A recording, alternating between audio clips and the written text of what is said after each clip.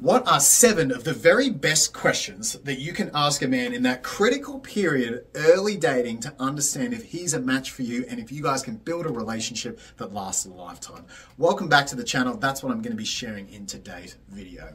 This phase before you go exclusive, I call it the non-dating phase, the no outcome needed phase, where you're vetting men, where you're getting to know men, where you're meeting new men, where you're practicing your open-hearted skills, where you're setting boundaries. This phase is the most critical to the rest of the relationship and the rest of your life in terms of who you choose of any phase in dating. It's a little bit like getting a puppy. That first 4 to 6 weeks of training him or her, crucial for the rest of the dog's life. So you want to get it right in dating. These dating skills have exponential leverage on the rest of your happiness. So getting this phase right means enjoying meeting new people. It means having fun in the process, and it means not focusing on the outcome, practicing the skills so that you can have the outcome when the time is right, when the universe gives it to you. But it also means filtering.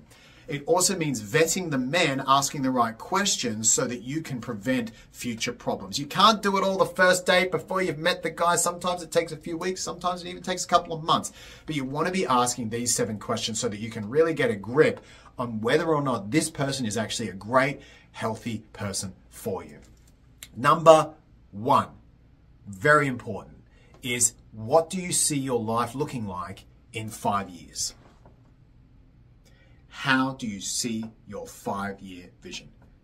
With this question, what you do is you draw out a lot of values from a man about compatibility, big topic values, big ticket values that are going to make all the difference many, many years from now. By getting this right, you prevent so many future problems because you can see them before you're too close and especially even before you become exclusive to him. With this question, you'll establish things like, does he want kids? Does he not want kids? What sort of family structure is he looking to build? How does he see work-life balance between a man and a woman? What location does he see himself living in? How does he perceive his time throughout his day to look even? Religion. There's so many interesting big value topics that can come out simply by asking this very reasonable question of how do you see your life in 5 years? This question really does, it comes out totally natural. It's not weird. Deliver it relaxed, curious tonality, and by doing so, you'll basically get an insight. It's basically like saying, tell me all the things that matter to you. What are your values? And it's done in a very eloquent way. So ask this question. Yes, you can't get everything perfect with compatibility. It's true. There's always going to be areas where you're incompatible with anyone, but those are areas to be worked through. What this first question does is it helps you eliminate the big stuff. Those ones I already talked about, religion, work-life responsibilities, living location, family, kids, that type of stuff gets brought up with this question. So ask this question, how do you see yourself in 5 years? It's a great one that you can bring in even to the first or second date. Question number 2. Do you want a relationship like your parents? And if not, why not? The way we grew up determines everything. Be curious, not judgy, curious about how a man grew up. I'm very curious about this with clients because when I'm noticing patterns that you or clients might have, I want to know if it relates to your upbringing, and if so, how so. If I hear that a client had a mother that always walked all over her, always told her what to do, or maybe the opposite, was very depressed, was extremely needy, couldn't meet her own needs, then I know that it's likely that the child is going to have a more avoidant pattern in her relationships. If that child then grows up and becomes one of my clients, I'm keeping an eye out for any of those avoidant tendencies where instead of setting a healthy boundary, that client might just pull away from a guy or pull away from a relationship. You can use this same knowledge, again, not to judge men, but to take measurements of what their relationship skill deficits could potentially be and keep an eye out for those. If someone says, oh yeah, I want a relationship just like my parents, exactly like my parents had, ask them why. See what they talk about. If they say something like, well, you know, no matter how toxic it was or no matter how bad it was, they always stuck together. That's the one thing that I value the most. Then you know that that person's probably going to have some blocks around bringing up healthy relationship skills. On the other hand, if they give an answer like, well, my parents, they had their issues, but they always worked through them. They always paused to understand one another, and they always took the time to come back together and apologize, even when they'd been really mean to each other. That signals that there's some good in what they've been modeled and what that person wants to work towards. And of course, if the person says, no way, no thanks, no how, I would never want a relationship like my parents, then you can be curious about why. Do they just say, you know what, mum and dad were toxic people and I want nothing to do with them? That may be a good thing, but you might need to note that there could be a lack of understanding as to why and what exactly caused that. With one of the future questions, you can be more curious about that and bring more awareness to that. But if they're able to say, my mum and dad had a really poor conflict pattern, mum really struggled to set boundaries with dad, or dad really struggled to set boundaries with mum, there wasn't a lot of healthy communication in conflict, there was name calling and defensiveness on both sides. If it looks like the person has awareness around why their parents' relationship didn't work, now you've got some great insight as to, okay, this is someone who's thought about relationships, maybe done work on relationships, and they're modeling intentionally away from what they saw to something that's healthier, and they're likely to want to be your teammate in doing that, which is a really great green flag. So I love this question. Do you want a relationship like your parents? And if not, why not? It brings out a lot of information about someone's upbringing, gives you insights as to where that person could go wrong, and helps you understand what they, in their vision, are working towards for their ideal relationship. Which segues well into question number 3. And the question is, how do you feel about relationship conflict? What's your general perception of relationship conflict? What you're looking for here is an answer with some insight. If a person says something like, I hate conflict, I would never do conflict, my parents had lots of conflict and I want none in my life, I don't want any drama. Those types of answers are orange or red flags, because at the end of the day, your relationship is only ever going to be as good as your conflict. You can be in love, you can have all the feelings, you can have met your soulmate, you can be totally compatible, but if you suck at conflict, your relationship's going to suck as well. It's going to become toxic and it's going to divorce or be extremely stagnant and horrible. So this question about the perception of conflict, it's really the one skill that matters. And so we're asking the man here with this question about, well, what's your general thoughts on this topic? If it's totally, I want nothing to do with that topic, get rid of it, I want it out of here, don't give me any conflict ever, that's going to be a big red flag. If the person says, I really want to do conflict right, I want to learn how to do conflict, I want to make sure it's done maturely, I want to do it like my parents did, in which case you can ask how, I want to not do it like my parents did, in which case you can ask how. Getting a feel for how someone perceives conflict, how a man perceives conflict, that's going to be one of the biggest leverage points that you can possibly have to tell very early on if this guy is likely to be someone you can grow healthy with, versus if someone, no, as soon as you guys have a problem, the conflict's not going to happen and you're going to go downhill. Now, of course, actions speak louder than words with conflict. You need to see him solve conflicts with you, but at least getting his opinion on it, his verbal opinion at the start, gives you a good starting point to understand his relationship to conflict. Number 4, one of my favorite questions and a nice light one. What are the ideal traits you look for in a woman? Now, it might sound light, but there's a lot of insight to be gained about a man's values from this question as well. There's different levels of answers that you can expect with this question. The most superficial level is physical answers. This is what you don't want to hear. What are you most looking for in a woman? Oh, I'm looking for someone with a great smile, beautiful eyes, lovely blonde hair, just like you have. Those superficial answers give me the cringe. They're not good. You don't want to hear those because it shows that a man really hasn't thought about any of the deep stuff of what he's actually looking for. That's how a narcissist is going to answer. That's how someone who's really just looking for a prize, a trophy, is going to answer. So anything really superficial like that, you can smile and say, oh, okay, that's nice. Well, I'm glad I have that. Still, it's not going to be a good thing behind the scenes. In the back of your mind, you should be thinking, oh, probably not going on another date with this guy. The more common answer you'll get, though, is the second level down, which is emotional traits. Answers that sound something like, oh, I really want a woman who's loving, who's caring, who's authentic, who's honest, who's genuine. All of these emotional characteristics that, look, they're great. They're pretty good. but they lack a little depth. They're the kind of answers that we can all give and they sound good, but it also indicates someone hasn't really thought about it a ton. They're not terrible. And you can explore the question more when a guy says this by asking the follow-up question, what do you mean by that? When you say loving, what do you mean by that? When you say genuine, what do you mean by that? And if the answer you get to that second question is just kind of a shrug, like, oh, I don't know, just like really nice, really caring. If he says genuine, oh, I don't know, just like acts like herself and yeah, she's a cool chick. Those answers that lack depth, I wouldn't call it a red flag. I would call it somewhere between orange and yellow. You'll have to see how he treats you and how he shows up for you. The concern there is he hasn't thought a lot about character traits in depth. And with that being the case, he probably hasn't thought a lot about relationships in depth, and it could lead to problems later down the line.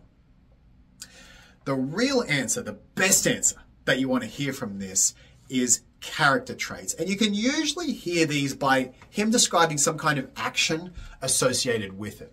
So let's say you ask, what are your ideal traits that you're looking for in a woman? And he says something like, I'm looking for a woman that works on the relationship with me. I'm looking for a woman that's really dedicated and, shows it by showing up. I'm looking for a woman that is really mature when she does conflict. Or I'm looking for a woman who keeps her heart open even when it's difficult for her. We're looking for traits that indicate strength of character here, a certain consideration for the underlying confidence that's required to do those things. It's one thing to just say, yeah, I want someone genuine. But it's quite another to say, you know what, I want someone who really works hard to figure out who she is and communicate it with me. That's a real turn on. If you hear an answer like that, you've got a green flag because you've got a man there in front of you who's really considered, okay, what actually makes a relationship work? He's probably had relationships that don't work. He's probably been with some beautiful woman then when he was 20 or 25 and looking for more superficial traits, realized that those things don't matter. And now he's thinking more in depth about the problem of finding a great woman, which is what you want. You want that green light of him saying, you know what? These are the actions that actually matter and the character behind those actions. So if you're hearing actions that relate to my ideal trait in a woman is her character, the way she shows up and does X, the way she looks at a situation and does Y, the way she takes action on Z. Those are the best types of answers that you get or can receive when you ask a man, what are the ideal traits that you would love to find in a woman? Having fun on this video. Okay, number 5. This is a tricky one to ask, and you probably don't want to ask this one on a first date. It'll come off very interviewee. This is more like a 4th, 5th, maybe 6th, pick the moment type of question. And the question is, if I asked your ex, what would she say are your worst traits? And which ones do you agree with? This is a difficult question to answer, and it's definitely going to send a man into the tank and thinking, oh, geez, wow, that kind of came out of nowhere. So again, you want to pick your moment with this one. I don't think you're in the middle of eating your chips. You're going, oh, look at that cute bird. By the way, what would your ex say about you that sucks? And do you agree? Pick your moment with this one. You could maybe play a question game where you have a little competition, you go to an arcade or you people watch or something, you have a little competition and you make an agreement that you can ask each other one difficult question if you win. So pick your moment. But this question, I absolutely love it because if someone dismisses it or if someone's completely unable to answer, it shows a complete and total lack of self-awareness. And self-awareness is not the change, but self-awareness is the door to change. Being self-aware is not going to change you, but you need it to start changing you, if that makes sense. So if someone says, oh, I don't know, wasn't really my fault. She'd probably say, I don't know, I was selfish, but actually she was the selfish one. Or maybe it's a little more subtle. Maybe he says, nah, she just kind of had a lot of drama and she just put a lot of that on me for like 3 years and I just had enough in the end. It shows a lack of awareness for what his part in the situation was. And that should be concerning because you want someone who's going to be self-aware and is able to see their part in any situation. If someone is unable to admit any fault, if someone is unable to see that they had a part in what happens in their life, I was literally on the phone with a woman a little while back, and I said to her, look, you've got to take responsibility for your life. There's a pattern here, and you're the common denominator. And she said, Mark, that's very offensive. You should never say that to a woman. And I felt bad for hurting her feelings, but it's true. If any of us, man, woman, if we can't take responsibility for our lives, then we're always going to be powerless. So what you want to hear when you ask this question is, first of all, some awareness around the situation of maybe what he could have done wrong or improved on, or where he maybe wasn't right. And then the best part you can really hope for, if you can get it, is a little bit of admitting of fault, which is saying, you know what? The bit that I agree with was this. This is where I was wrong. This is where I didn't do such a good job. This is where I need to improve. And that alone is a powerful indicator of a man's self-worth. Because just being able to admit fault, being able to admit you made a mistake, being able to admit you weren't perfect in a situation shows that he has a healthy enough self-worth to not essentially personalize everything. You can project that forward to say that it's likely in situations with you, he will probably be able to do something similar. As in, take some responsibility, see what his part is, and work with you to fix it. If he's also able to say, yes, I've been working on these traits, then hopefully he's improved them too by the time he's met you, so you'll get a kind of improved version compared to the man he was when he was with his ex. So really green flag if he can answer that question well. If he's dismissive, has no idea, seems completely unaware, I don't know if I'd be taking another date with that man. Number 6, simple one. Would you ever see a relationship coach or psychologist? Have you, or would you ever see a relationship coach or psychologist? You're not judging him on whether or not he has in the past. You're more listening for his curiousness about the potential.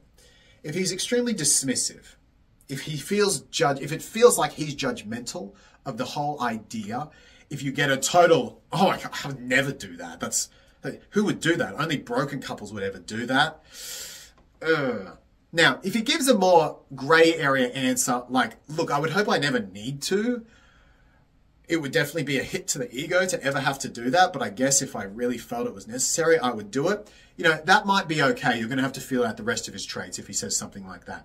But if he's completely against it to the point where it seems like he would judge those who do it, that would be an immediate red flag recommendation for me and a clear signal not to take another date. Even quite large problems, whether they're compatibility or conflict or otherwise, can be resolved by two people who are willing to work on it, and especially two people who are willing to seek professional help and work on it. On the other hand, you can have quite minor differences that grind and build up over the years, and if you don't have a man who's willing to sit down with someone ideally and work on it with you, then that small stone is basically going to take you out. So it's sort of the one thing that can fix all the other things is, are you willing to, or would you be willing at some point, if necessary, to see a coach or therapist? If you get judgmental or hard no answers, I would be strongly recommending you pull back from that connection. And last, this is kind of a fun one, this last question. It's probably not quite as insightful as the other 6, but I really like it, and good answers can absolutely come from it. The question is, if your life was a book, what would this chapter be called? As in, what chapter would this year, be called? And it'll make a man stop and think this question about where he's at in life and what he's doing right now. I was thinking about this question before I filmed this video about how I would answer. What would this chapter in my life, if someone asked me this question right now, be called? And I realized I would call this chapter, as in this year, Phoenix. I can't help but think of that scene in Harry Potter where he sees that phoenix, and it's kind of, it's actually a little bad looking. It's unhealthy. It's not doing real well. And then it burns down and it's reborn as this beautiful bird a couple of scenes later. And that's been a lot of my 2024, actually. I've had a lot of identity shifts this year. I've had to become a dad. Well, I chose to become a dad, of course. I've become a dad. I've had to take on the responsibility of being a dad. There's been a lot of other personal changes that have happened. I've moved over to New York, so I'm a lot further from family and friends that I wanted to have been. And of course, not being able to get out as much has affected me in terms of I'm not able to be as extroverted as I'm used to being, and I'm not even able to go to the gym as much currently. So there's been a lot of tough things that I've been working through in my own life. And I really feel like I'm going through a rebirth phase with new content for you guys, new content for clients, really rebuilding out the brand and the business and myself as a dad and my body and my friendship circle. And so this year for me, it's rebuilding a lot of things. It's kind of, there was stuff that didn't go so well for a while and wasn't really the way I wanted it to be. And I had to suffer. I would say there's been more days this year where I've had really mentally tough days than any year I can remember in my life. Any year I can remember. And when I look at why, as the things I just described, it's pretty obvious. So for me, it's very much been a rebirth year. And for that reason, I would call this year the Phoenix. So hopefully that answer was interesting for you. And you can see if you ask a guy that question in the right place, that's a second, third, fourth date question. You could even bring it into a first date. You'll get a glimpse as to where he's at, what's important to him right now, and how he's feeling about his life. Those are the 7 questions that you can ask a man to have great, intellectual, interesting first, third, second, fourth, sixth date conversations. And best of all, while you're having fun, while you're not chasing an outcome, and while you're learning dating and relationship skills, you're getting wonderful insights into whether a man has long-term potential to be a great partner. Make sure you subscribe if you haven't already. I'd love to have more subscribers on the channel, so click the button if you enjoyed the video. Thanks so much for viewing. I really appreciate you. If you want to book in with me, or if you want to get free dating advice, there is a link underneath the video, and I'll see you in the next one very soon.